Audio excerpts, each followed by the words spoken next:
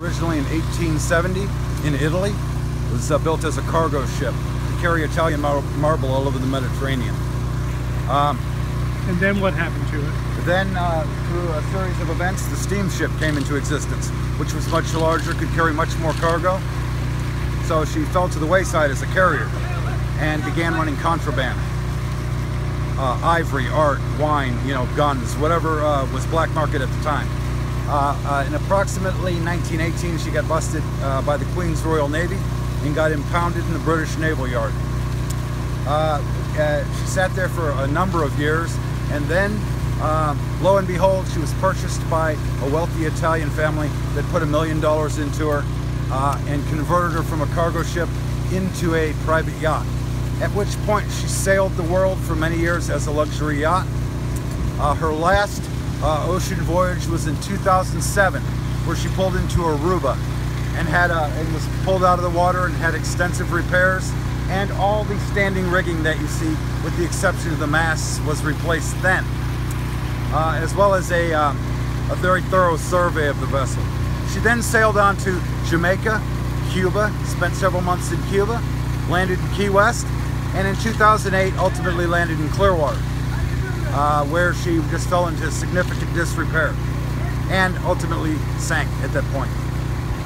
It is my mission right now. Okay, we pulled in here December 19th of last year with the intention of staging only 1 week for a haul out for a 3-year restoration. However, the owner of the seafood shack was delighted upon her arrival and insisted that we stay.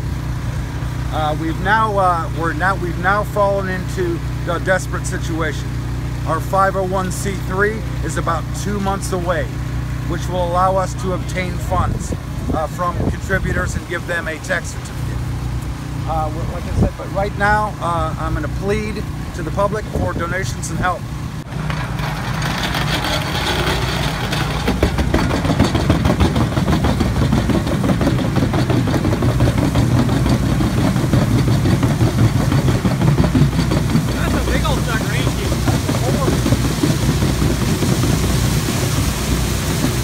I've been giving my heart and soul to this thing since about October of last year.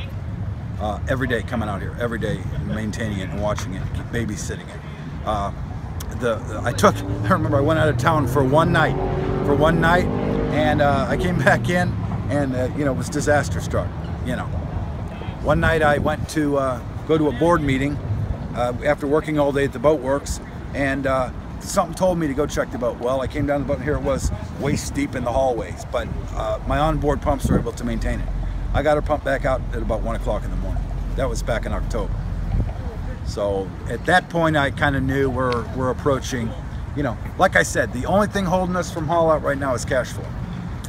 And so we're reaching out. That's the big thing right now.